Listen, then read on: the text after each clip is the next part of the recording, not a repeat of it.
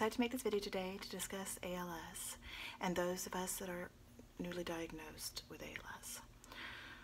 I was diagnosed with ALS on August 2019. Discussing my symptoms. I started having cramps in my early 20s, legs. I always thought that it was the fact that I walked a lot. I was a night nurse, and with my diet, probably not taking enough magnesium, and that's what my doctor told me at that time. Wasn't really bothered about it, but I always had to be careful. If I got dehydrated, I'd have more cramps. I can think about it last year, 2018 or 2017. I've always had a lot of cramps. Sorry for the cats playing in the back. I was driving one time home from work, and I had a Charlie horse in my abdomen. Try to stay straight driving like that. Very difficult. I did make it. My father had a related disorder called FTD, frontotemporal lobe dementia. He also had symptoms of ALS, motor neuron disease. My uncle, his brother, was diagnosed with ALS. Both of them, my father died in 2010 when the genetic testing was not known for FTD at his type. My uncle died the week before he was going to have testing done. I had decided, I watched on Facebook, and during my father's disease, I always held hope with the University of Pennsylvania's program for FTD.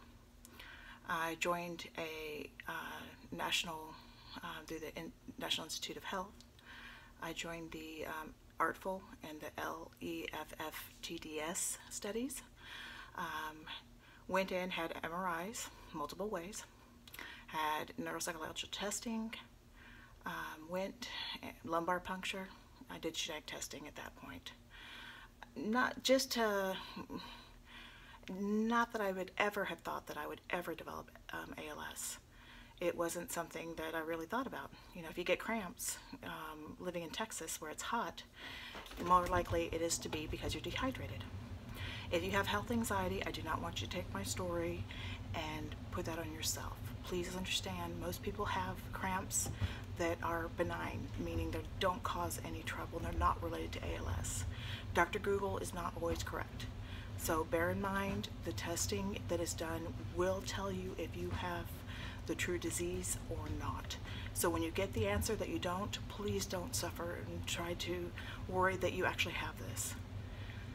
Those of us that have this is my story of it. Did the testing last year for the ARTFL study. Nothing big. Went back to my normal life. In May of this year, I noticed that my ankles were getting really stiff. It became harder to walk down the stairs you see behind me. Just thought, I'm in my 40s. Am I getting arthritis? Didn't think anything serious about it.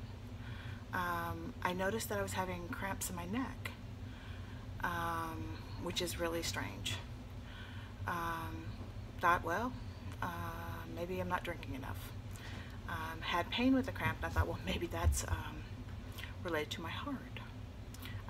After my youngest child was born, had a heart condition after that. I am well from it. Poor baby, I almost died when she was born, and now, you know, she's 7, and I have a terminal disease, so.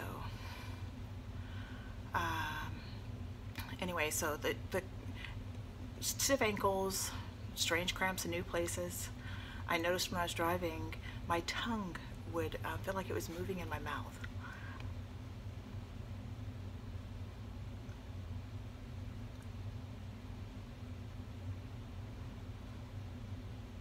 And what I just showed you was tongue vacillations. That's what they were diagnosed. I woke up one morning and my gait had changed. With my family history, I was worried about it. I went to my PCP, and he did some basic neurological testing, reflexes such. My left side, my left hand and leg showed some deficits. He ordered an MRI, which, my Lord, I have had so many MRIs. The nice thing about being in the civilian world, when you have an MRI, they put little earphones on you. You can just choose what kind of music you listen to.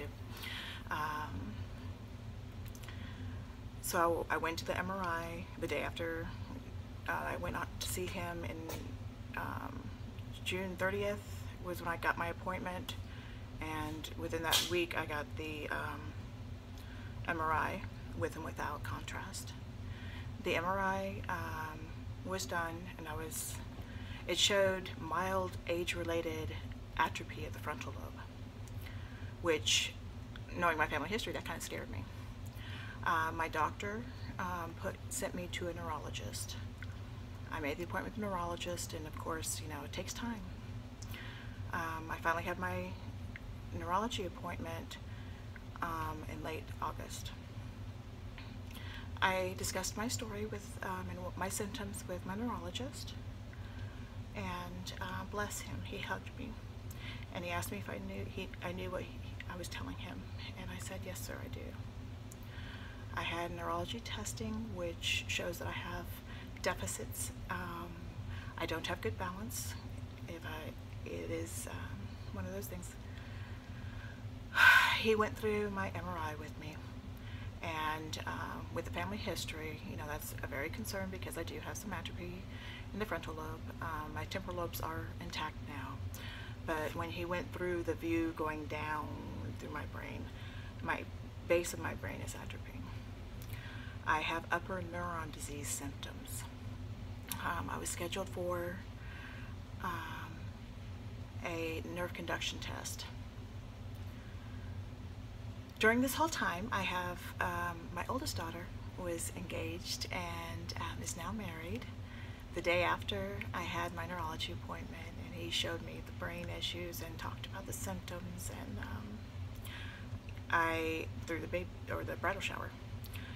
And I did not want any of my disease symptoms or this to interfere with my daughter's experience of her wedding.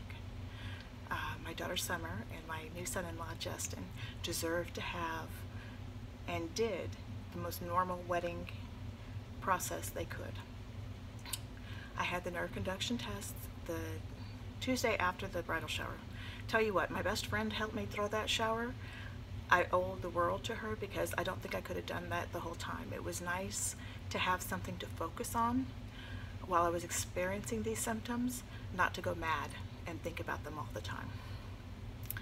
I had the nerve conduction test that following Tuesday, and my left shoulder and my left hand are show weakness. I had the needles in the left leg because I'm predominantly left-sided weakness and symptoms on the left side. Everywhere the needle went and hurt wasn't affected. Everywhere the needle went and didn't hurt showed that there was already atrophy there. So I was told that I had ALS, primary upper motor neuron presentation at this time. I have a prognosis of 1 to 3 years. I was sent for genetic testing. The genetic testing came back positive. With my family history, you know, it wouldn't be surprised. So during this time, my husband was very supportive. I have a very good friend. Thank you, Ray. He was very supportive. It has taken some of the people that I'm closest to a harder time because no one wants to face a terminal illness. Believe me, I didn't want to be right about the symptoms that I was having. Unfortunately, it was right. I had the genetic testing results the Tuesday after my daughter's wedding, and knowing that I got that diagnosis of ALS, presumptive, and I think it's because of its family history. They say I have FTD, but I'm not currently showing any of those symptoms. My neuropsychological testing, I believe, was normal. I have emotions. I can tell differences, though that scares me because of my, who are you going to know? Is the person with dementia going to know that they have dementia? It's a question. I don't know if they'd necessarily have the insight to it. With my job, I was having harder times using my hands to do things. You never think about it when you start losing function. You can use one hand for one thing, another hand for another thing. Doing simple procedures as a nurse became more difficult. I was having balance problems, and with being diagnosed with dementia, I didn't want to put my patients or their families through that, or my coworkers. Previous to this, I was a hospice nurse, so that's one of those times in life you don't want to cause any problems, because that's going to be something that people will always remember. After the wedding, which I had, my daughter wanted me to wear heels, and with my wonky gait, it was like, oh, but I didn't want to put that on her and have the pressure of that being on her for her wedding. So we found the dress, and thank goodness DSW had some great navy boots to go with it. So I was able to find boots. I find things that wrap around my ankle and provide support on my left side are very important. It makes me be able to walk much easier. I'm waiting for my physical therapy to get approved now, so I probably will end up with a brace and using the cane while my hand still works. So went to the geneticist appointment, and I was positive for the C9orf72 gene, full mutation, which confirmed the diagnosis of ALS. It's wild. I'm 45 years old. I didn't expect to develop this. Being a nurse, I know what my future is. I will always hold my sister, both sisters. One sister came for the wedding pre-help from North Dakota, and I couldn't have done it without her. My other sister, who lives here in the town I live in, or near me, has been such a strong supporter. I went to a meditation retreat the day after diagnosis. It's a good idea. Things like meditation, things like, gratitude and mindfulness really do help while you're dealing with the realization that you have a terminal disease. No two people are exactly alike. No two people will actually deal with this stressor, or families will be exactly alike. My journey has been, I have a strong faith.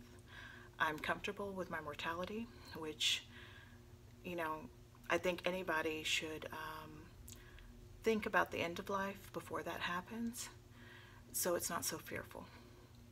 Stephen Levine wrote a book called A Year to Live, which is a book of meditations that you can take a year through to think about your inevitable death. That sounds terrible, but it's not. It's very freeing. So I've been meditating. I'm waiting to get into some clinical trials. In 2020, there may be some clinical trials. I am joined the bioregistry for the CDC's National ALS Registry. Fortunately, this disease is rare, and there's more known about it due to the Ice Bucket Challenge to raise money for a rare disease. So there is hope, but we're all born and we all die. So I know that I may have a shorter time. It's what happens. My point is making sure that I eat well, I get the rest. There's some different videos on YouTube that talk about different people going through and how they do it. Things like oral care, things like making sure that you get the nutrition you need, and do rest periods are very important. There's this spoon theory. You only wake up to so many spoons a day. Each activity takes so many spoons. Once you're out of spoons, you're out of energy. That's really true. One thing I want to tell you, if you get diagnosed with this, not all people will get a dementia related to it. Most ALS patients don't. But there are multiple genetic causes that can cause the dementia that comes with ALS.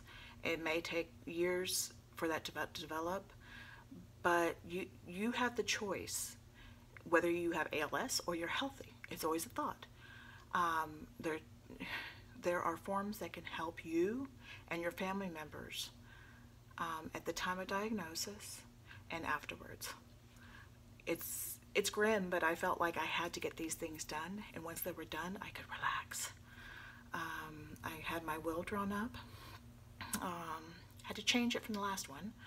Thankfully, I have a sweet person, my friend when I was in college, helped me quite a bit with that. Thank you. I had my power of attorney, or durable power of attorney, medical power of attorney, and in the lovely state of Texas, I have a mental health directive power of attorney. If I ever develop the FTD symptoms and I don't want to be classified as a psych patient, and they have too many rights, not that anybody that has a psychological diagnosis is anything wrong with you, and I don't mean to disrespect anybody that has that, but when you have FTD, later I'll make a video about my father with his disease. Having that would have made things a lot easier for us. So I have the durable power of attorneys, the will, my medical power of attorney, and my medical directive. I've talked to my doctors about it, what I want. So I feel like I'm on a good basis.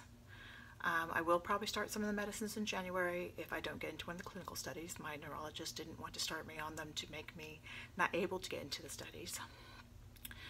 The physical therapy, and I don't think I need speech therapy yet, but I'll probably do physical and occupational therapy starting. They say that when you get ALS, it's really important to get into an ALS center. In large cities, they have the ALS centers.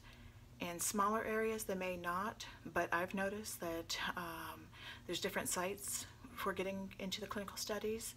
NILS.org is one that lists them, but a lot of the studies and to get into them are related to getting connected to the ALS clinics. The ALS, National ALS Support Group, or Association, sorry, have local chapters. I've joined the local chapter here in Texas, and I did that not only for myself but for my husband, so he has his support. Preparing my two children. I have two daughters, one's 27 and one's 7. Parenting 2.0. My 27-year-old has seen other family members deal with this, so she understands what's going on, and it's been very difficult on her. My 7-year-old knows that for age appropriate, I've let her school counselor know and her teachers know. And basically what I've tried to do is all the people around me that will be my caregivers, I've tried to create little circles of caregivers around them. My husband's best friend and his wife are wonderful people, and his brother and his parents are supporting them. My sister has her husband, my other sister has her husband. My oldest daughter now has her husband and his family, which are wonderful people. So she's got support. I reached out to her father. Here's this. So I raised my daughter, my first daughter, high school sweetheart. I basically raised her as a single parent. Her father and I were estranged. You have a child young. It's very hard to make sure that everything falls into place. Not everybody does that. I asked him to be present for her and to be there for her because I think everybody still needs a parent. You can be an adult, an older adult, and you still need that parent. So he just had a heart attack, but thank God he lived. Best plans, you never know. I mean, you never know what's going to happen tomorrow. I have ALS, but I could be hit by a bus. You just don't know. You've got to enjoy each day. And while you have symptoms that are scary, while you're dealing with a scary diagnosis, don't forget to live. Don't forget to have fun. Everybody dies. there's time to have joy. You know, I know that my husband has been such a rock for me, and he's been very realistic about it. There's not been any denial. And I feel bad for those in my life that have had that problem with denial. You know, everybody has pain and everyone deals with that in a different way, so there's no judgment. But if you have ALS, find somebody that really you can talk to, whether that's a professional person or a good family member or a friend, that you can discuss it. The support groups are great because you can talk to other people going through it. There's online ones, though. You'll see people that have the health anxiety get on them, you know, and that just makes me sad for those people that, you know, worry about a twitch here and there and worry that they're going to die. If you have that kind of anxiety, sometimes you forget to live, you know. So we have planned to go to Disneyland. We have plans to go here and there, and I want to make as many memories and take as many pictures as I can for my kids and my husband. You know, it sucks that I have this. You know, I really hate the fact that I'm sleeping more. You know, you think that, you know, well, you don't have to work every day. No, it's not so fun because there's financial concerns about that. But sleeping my life away is not something I like. So I have to balance my energy and my diet, and hopefully I'm awake for more times. You know, just every day finding the time, whether you pray, you meditate, you practice mindfulness, gratitude, do something that will feed your soul. The physical experiences you'll have, you can observe, and when you become immobile, you're not going to be able to enjoy the things you are now.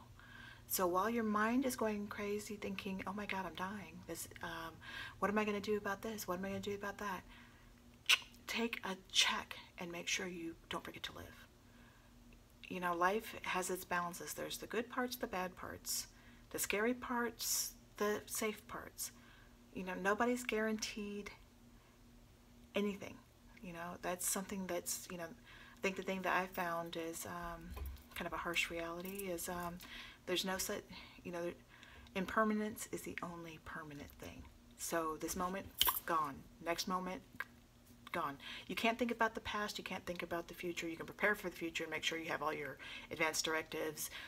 Make sure you're looking into the equipment that you may need, caregiving services, or what you may want to do, whether you want to have a feeding tube, whether you want to have a trach, whether you want to stay at home, how much are the caregivers going to be, who's going to be the person that you designate to make the decisions for you, you know, wheelchairs, you know, all those different things that you may go through. Making those plans are important, but you can't look to the future about, you know, when you're going to take your last breath, the desperate symptoms you may experience. You know, that will come, giving yourself the education of what will happen, but focus on today, focus on now, focus on the people that love you, that are around you. You know, this is the time to make the memories you want. This is the time to tell people you love them. I've reached out to past relationships, you know, people that I've loved, and, you know, I've told them what's going on and said goodbye, and I am so loved. You know, it's like, it's kind of nice to make that peace. So, you know, that's just my advice. You know, life is hard. It can be great. It can be sad. It can be happy. You just got to live, you know. Well, I hope that helps. I'll try to make some more videos, but if you're out there and you watch this, I hope you have a good day, night, afternoon, weekend. Stay strong.